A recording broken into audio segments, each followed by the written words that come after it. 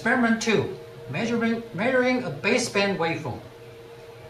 Related to oscilloscope, spectrum analyzer have many outstanding advantages.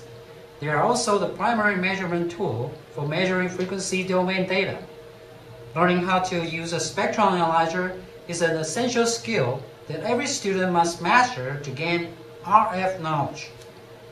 By measuring a baseband signal, this experiment allows students to comprehensively understand how to operate a spectrum analyzer and lays the foundation for subsequent experiments.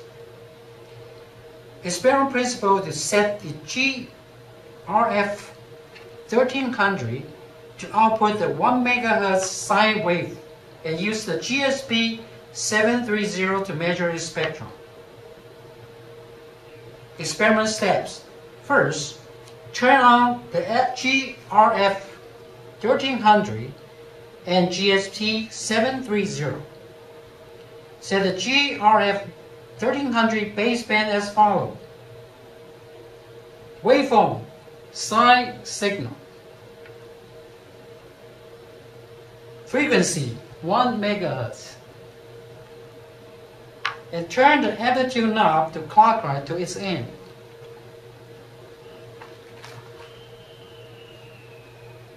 And connect the baseband signal from the output port of the GRF-1300 to the input terminal of the GSP-730. Use the RF wire.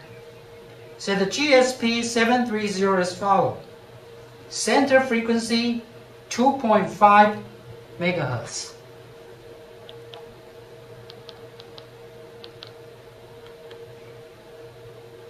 Start frequency 0 and stop frequency 5 MHz. Reference level 0. dBm. Utilize the marker function on the spectrum analyzer to determine the harmonic ratio. Press peak search.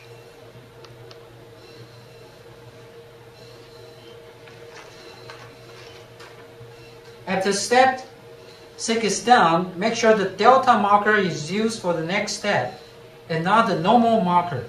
Set the delta marker to the peak point of each harmonic. Press marker F3 for delta. Enter 1 MHz.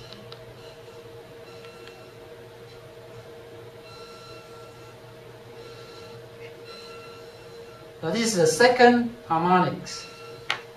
Enter 2 MHz. The third harmonics. This concludes my demonstration.